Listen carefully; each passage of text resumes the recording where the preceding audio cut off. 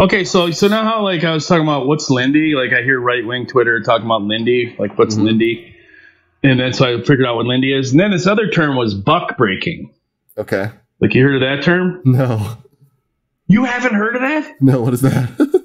Buck breaking. Okay, so it's a mystery. I still don't totally have it figured out. But okay, buck breaking is apparently in the Caribbean. There was a tradition of how to stop like defiant slaves from being defiant. Okay. Like they said it was like they made it sound like this is like an institution.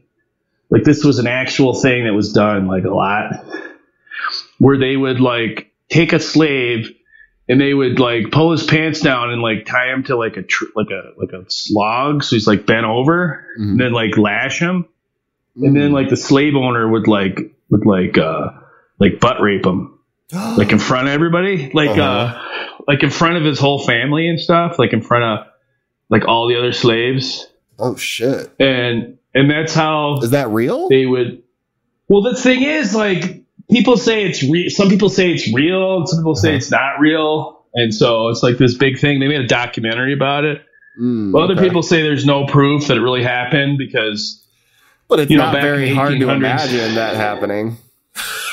Yeah, but they were like saying that like there was guys that would like they'd have guys that was their job and they just went around and like butt raped all like the uppity slaves and stuff, and like that was like a career path you could have. Seems like a weird career path. Like, so we got to call in a specialist. This guy's getting all uppity. They don't know if it's real or not. They don't really know if it's real, but some people think it's really real. And I guess that one guy, like, what is it, Tanisha Coates or something? He's like that columnist that writes about issues like that. Like, some people say like he made it up because he has like a weird fetish. It's like really, it's like really not fetishy. A real thing. I mean, to be honest, it sounded fetishy when you were saying it.